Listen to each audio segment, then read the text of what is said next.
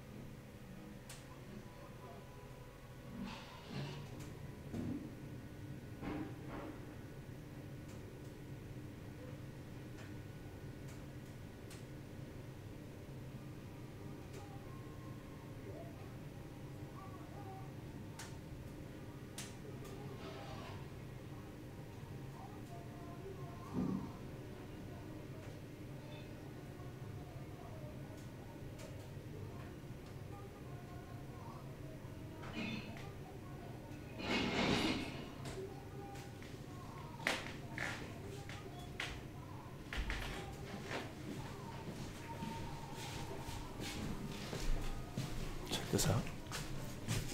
So I'm even harvesting the little leaves like this, like the last little bit of the leaves that were there, because the what do you call it, the plants, they already have the flowers, right?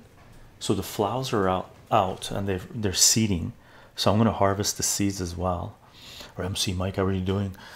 So this was just 2 days ago, no more than that, like 3 days ago, that I, you know, just the little leaves at the bottom and just randoms I harvested, right, like this. And then here, I put this guys there.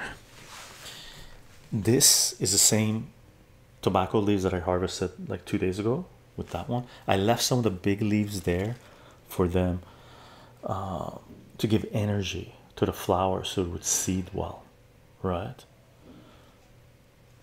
Elder guy, you got the Twitch warning? Yeah, because you know, I'm being honest, we're doing cannabis and tobacco, right? So this is what it looks like when it's fresh. I bring them in, wash them, and then lay them out to dry a little bit, dry all the excess water that I put on there, and that just takes a day, right? And I flip them so the back side, the front side, you know, gets dried of the water that I used to wash, and then I hang them. I just put a plastic band around there, and then these things you get at the grocery store, you know, you get groceries, you bring them back. I'm using them up, an elastic band, and you leave it there, and it becomes like this, right?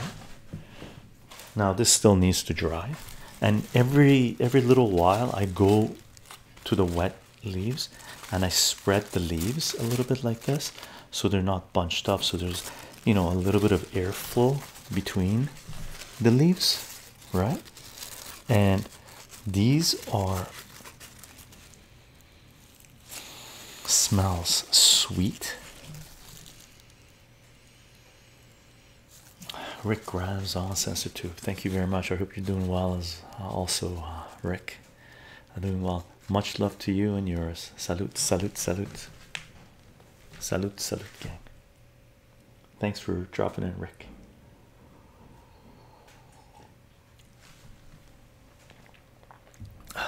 Oh, on Twitch, I'm glad your animal visitors weren't able to eat everything. Yeah. The the squirrels and the raccoons didn't hit the cannabis. Right? But this is amazing. Like, I'm very tempted to, like, this is ready, still needs to dry. You can tell by the stem, right? So it's still wet. You want the stem to be dry. Like, take a look at this one. This one's good. So you can actually separate these and pull them out, but I'm going to leave them on there, let them dry. I might, you know, I'm very tempted, and I think I might today, later, is, you know, take a little bit of this, right, and roll the blunt, right? So you can just take this part, right, this between the two veins, right? You can even take the vein, it's okay, between the two veins, right? You get a fair bit of tobacco there, right? And just roll a blunt that I do every year when I harvest my own tobacco, right?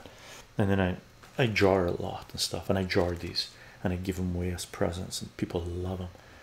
I gave some away, like I've given away to like 3 or 4 people over the last couple of years, and they're like, they ask for it. They do you have any more? We're gonna go to a gathering on the weekend. I might take one person that's dying for this, just as a present, right? But beautiful, smells amazing. I'm gonna go hang these again. I'll be right back. Okay.